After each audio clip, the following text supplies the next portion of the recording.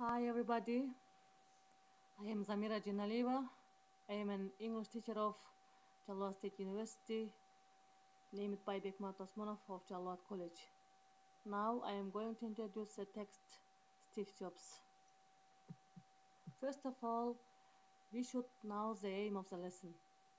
First, to learn Steve Jobs' life and his work with reading the text. Second, to practice working in groups with trying to choose right answer. The third, to develop speaking and listening skills in oral speech when students answer the questions about Steve Jobs. Then, the result of the lesson. First result, students will be able to use new vocabulary and phrases talking about their future profession and job. The second, students will be able to speak about Steve Jobs' life and his work. Okay, let's start. Steve Jobs' early life. He was born in San Francisco in 1955. Jobs was adopted by Paul and Clara Jobs of Santa Clara, Calif. Jobs returned to California in 1974 and landed a job where his friend and business partner Steve Wozniak also worked. Apple was established on April 1, 1976 by Steve Jobs, Steve Wozniak and Ronald Wayne to sell the Apple I personal computer kit. Apple I went on sale in 1976 in July. Apple II. Apple II was the first mass personal computer in the world. It has sold more than 5 million computers. In late 1980, Apple held a successful IPO, bringing Steve Jobs became a millionaire in 25 years.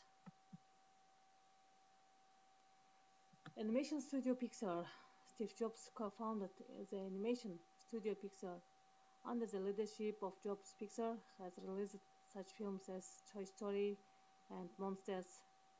In 2006 year, Jobs sold Pixar Studio Walt Disney for $7 million in shares of the company.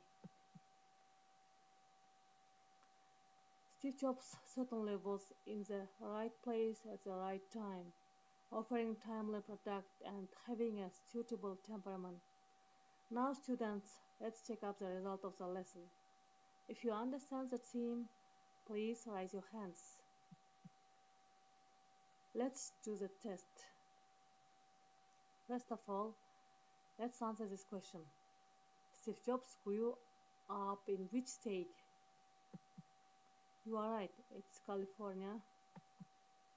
The second question, Steve Jobs spent his free time with which company? You are right, it's Hewlett-Packard. Next question, how did Steve Jobs and Steve Wozniak get money to make their first computer? Okay, you are right, it's Jobs sold his VV1 and Wozniak sold his expensive calculator.